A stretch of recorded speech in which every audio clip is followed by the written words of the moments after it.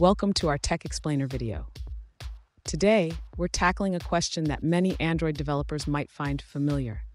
Our viewer is currently using the popular library Retrolambda in their project, but has recently upgraded to Android Studio 3.0, which introduces built-in support for Java 8 features. The question is, how can they replace Retrolambda with these new features without running into issues?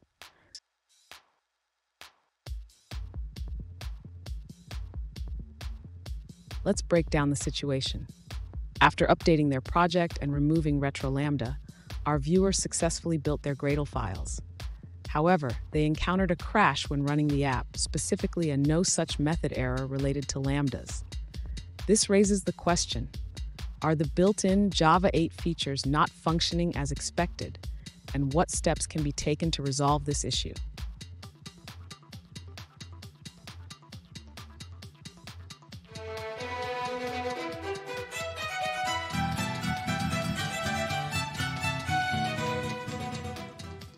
Welcome back to another technical video. Today we're going to be going through your question, answering it, and hopefully getting you to that solution.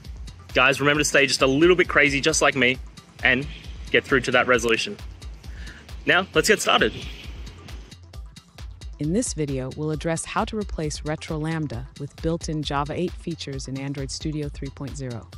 First, let's understand the issue you're facing after removing Retrolambda.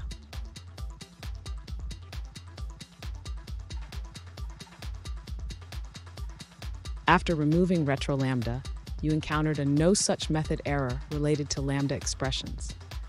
This indicates that the Java 8 features may not be properly configured in your project.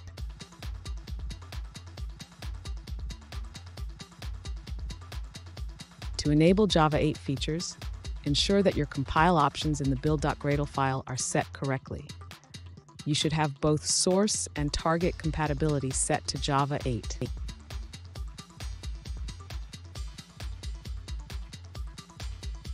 Additionally, check your dependencies. Ensure that you are using compatible versions of libraries like RxJava 2, as they may also affect Lambda functionality.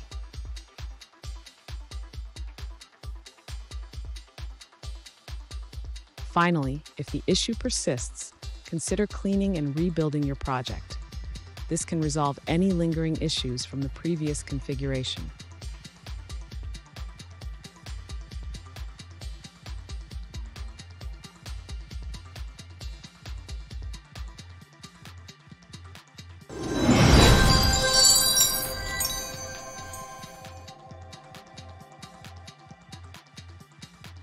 Let's now look at a user-suggested answer.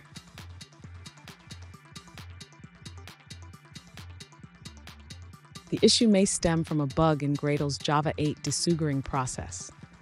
This bug is documented in an issue tracker.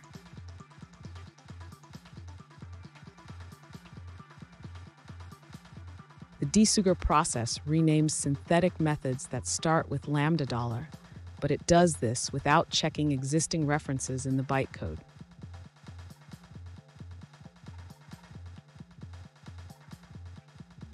As a result, when the code tries to access a renamed method at runtime, it leads to a no such method error because the method no longer exists.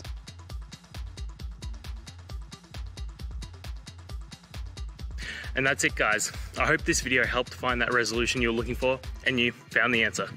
Guys, please hit subscribe if it helped, and I'd really appreciate it.